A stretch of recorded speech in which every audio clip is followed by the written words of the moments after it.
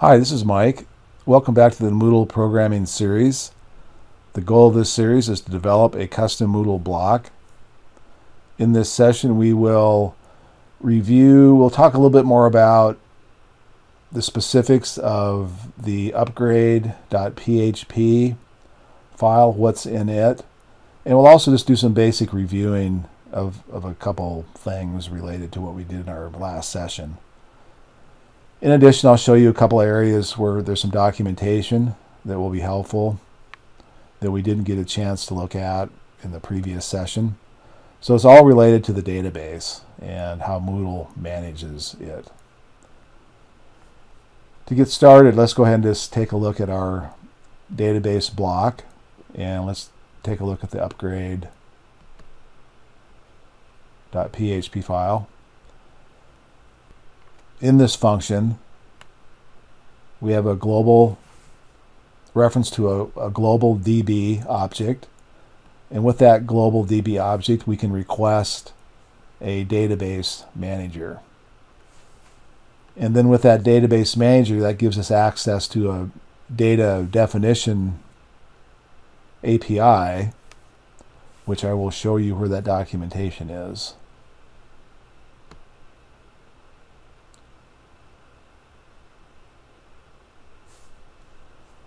We can access that through core APIs, and we'll look for data definition language, data definition API.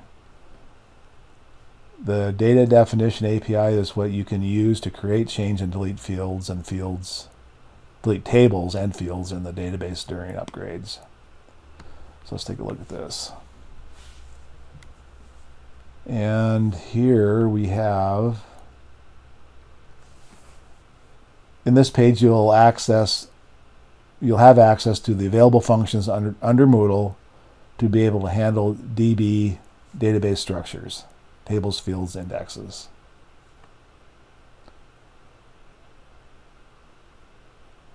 And here we have the same code that we have in our database block,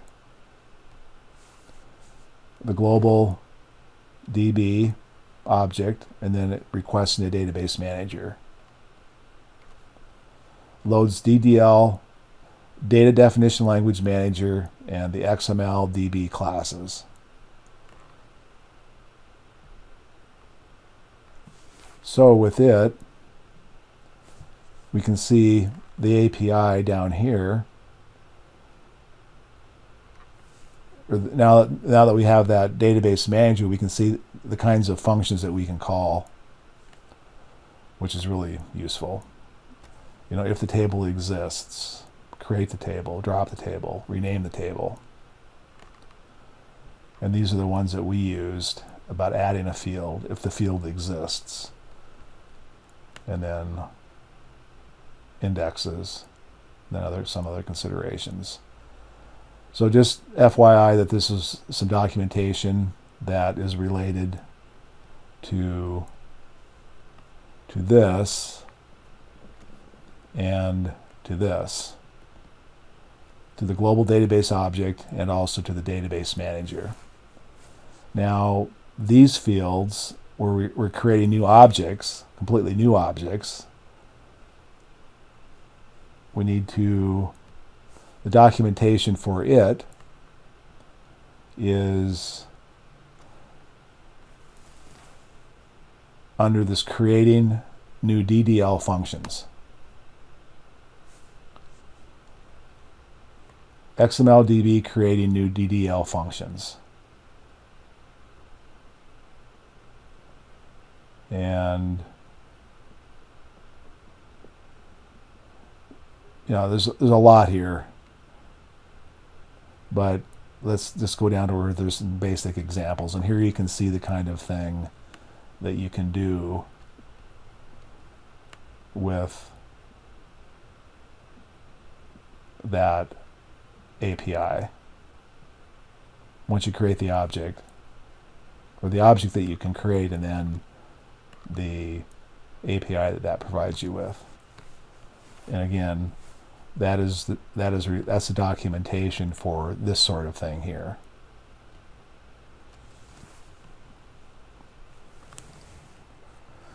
Next,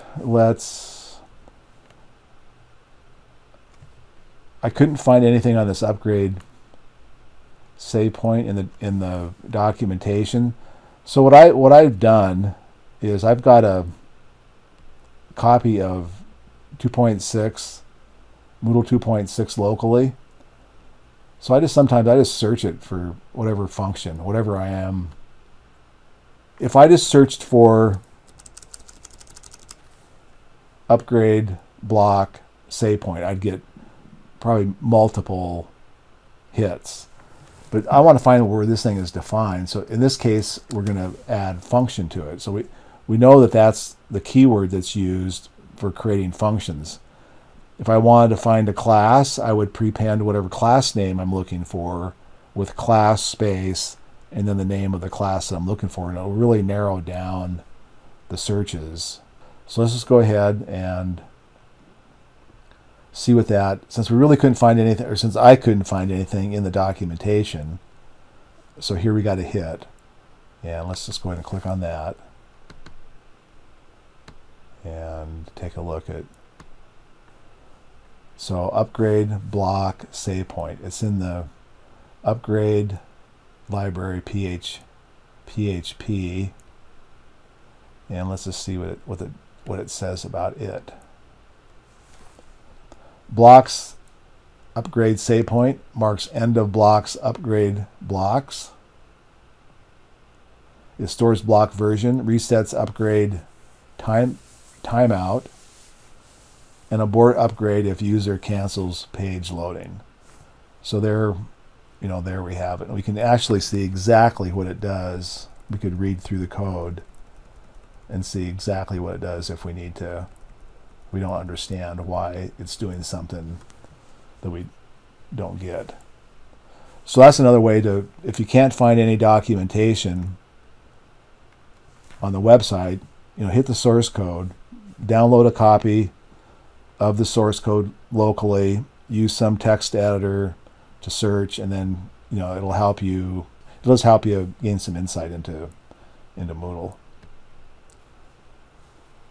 But one of the reasons why they went to all this effort and creating these different APIs is so that you can use one API that's going to be able to access multiple database management systems, whether it's Oracle or MySQL or Microsoft SQL Server.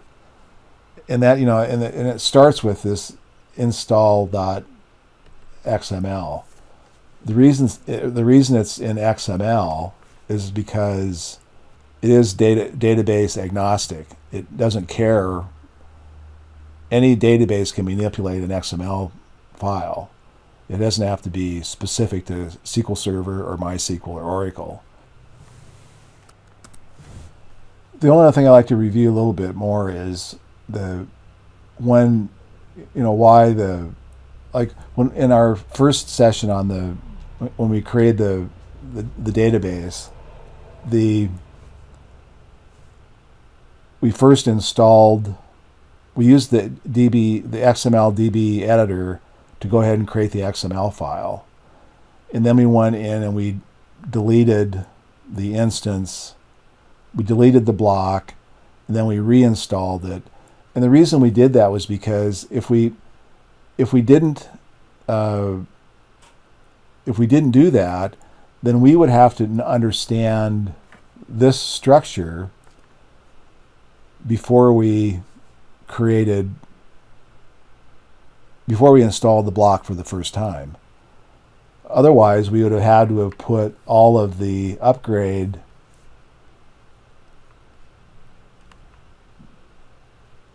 information in this file, and that just doesn't make any sense. So that's why we did what we did. Maybe after a period of time a person gets used to this format, you could do that. Have enough examples to where you wouldn't have to. but it's really not that time consuming to do what we did. I just want to make that clear. I felt like I didn't explain that very well. That's really all I have for all the review I wanted to do. I really wanted to show you where the documentation was, and I just wanted to explain a little more in detail what was going on in this file. In the next session, I think we're going to start with globals, talk about these global objects, where they come from in the boot up process or the bootstrap process. That's about it for now. We'll talk to you later. Bye-bye.